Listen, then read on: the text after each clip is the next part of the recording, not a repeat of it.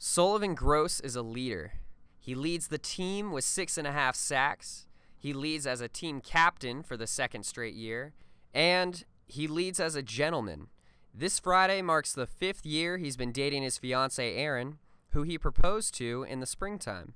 We just went out to Avila Beach, and it was funny because I had the ring. And I don't know if you've ever been onto the pier.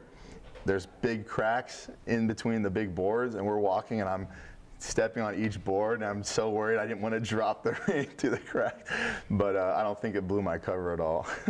Sullivan said he is looking forward to having Erin back in California as he prepares for the 2014 NFL Draft, but first, he'll need to finish out his final 2 games at Cal Poly. And going into the homecoming game versus Eastern Washington, he has started 32 straight games. He sets a tone with his work ethic. Every day he comes out, goes 100%, fights through injury. I think that really sets the example. The Fresno native has been involved in leadership for a long time. In high school, he was the junior class president, and he was involved in student government all 4 years. And now at Cal Poly, he takes his leadership role everywhere he goes.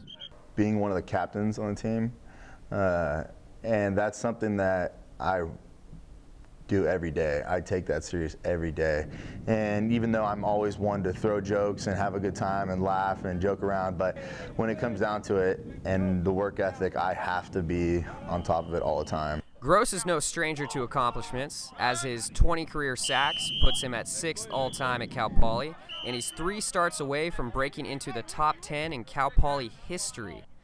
With all of his accomplishments at Cal Poly, he has kept a certain attitude. Just lead by example, and hopefully those follow.